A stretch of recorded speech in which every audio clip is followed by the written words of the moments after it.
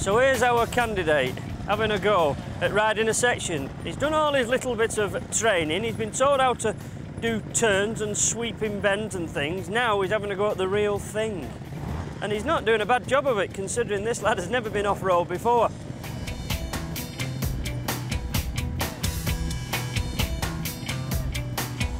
Look at that, such control, he's a natural. Well, I better not give it the commentator's curse and say too much until he's actually come right down to the bottom and stopped. Marvellous. Easy.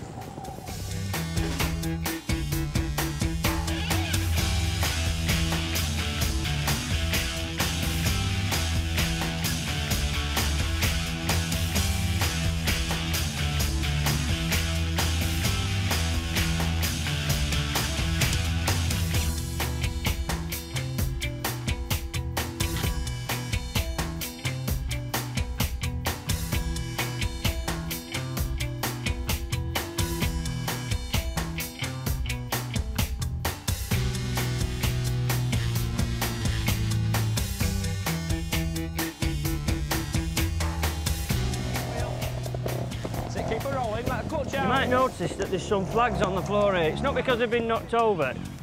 Jim's going to lay them down so the lads know where to put the wheel, because it's advantageous, obviously, to make a nice sweep, make the job easy. You'll also notice at the top, when they do get to the top of the hill, he's going to point out where he wants them to put the front wheel, just to help make life easy for them, just to help them. Front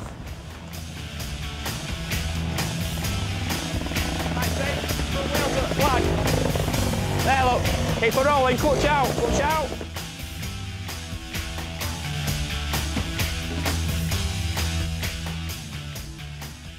You will notice that some of the lads that weren't quite as good as the better boys have been going straight up, which is all fair, because it's quite difficult. But our boy thinks he's clever, and he's going for the hard stuff up here.